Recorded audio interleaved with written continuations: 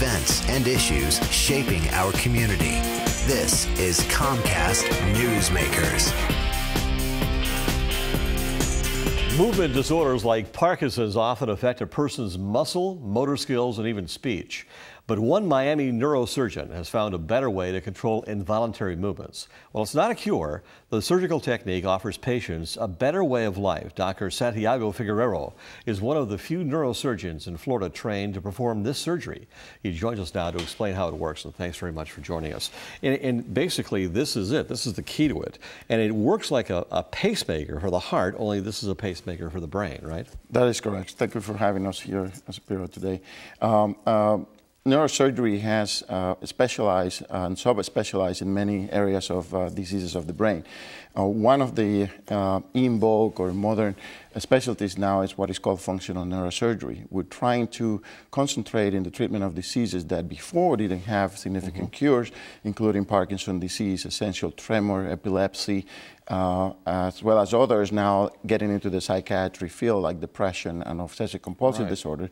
And we find out that with electrical stimulations we could control hyperactive areas of the brain that would allow us to modulate them so the brain can control certain activities like excessive movements as seen in Parkinson's disease. We're looking at some animation of how you put a wire inside the brain, and again the trick here is to find the affected part of the brain and also the right type of stimulation, right? That is correct. The disease that is caused by hyperactivities in parts of the brain is identified, and the goal is to try to determine what parts of the brains are the one hyperactive, so you can block that hyperactivity with electrical discharges. We have identified very well which parts of the brains are affected in Parkinson's disease, for example, and we have a couple targets that we can use to stimulate. Just like a pacemaker stimulates the heart to keep working, we stimulate those areas to block their hyperactivity and control particularly movement and other symptoms. People who have essential tremor, we know is the precise location that we should stimulate to do that. Okay, just to mention, this is actually connected to the battery, so to speak. This is placed underneath underneath your skin right here. That is correct. And this goes underneath the skin all the way to the brain. Then you have a wire that actually goes into the affected part of the brain that's connected to this tube here, right? Correct? That is correct. The goal of the surgery is to deliver that tiny wire with the tip of it to that precise area of the brain. So a lot of the things that we do during the procedure is to verify that we select like a stealth navigation system, the precise area to localize that tip of the wire. Then everything is tunneled under the skin and connected to the stimulator, which is controlled with a remote machine from the outside. And this really does improve the quality of life of the patient.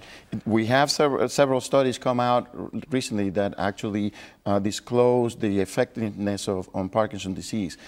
It significantly improved their quality of life and decreased the medication they can take, reducing the secondary effects that they get from those medications. That's amazing. Now, this is the key, because this little battery can actually, you can change the type of stimulation that comes out of this battery.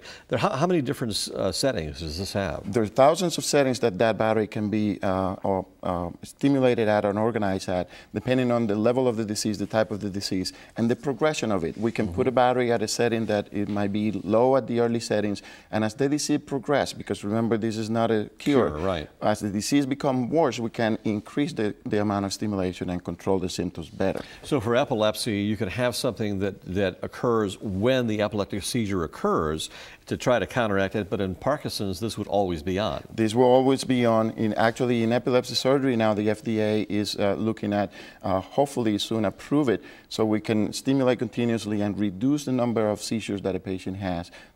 The studies have shown up to 50%. Amazing medical advancement. Thanks very much. This hour's Newsmaker taught us how a new surgical technique can treat patients with movement disorders. Get excited about baseball season. See the Marlins spring training on Comcast On Demand. Select Get Local, then go to Marlins TV. I'm Spiro Canton. Thanks for joining us.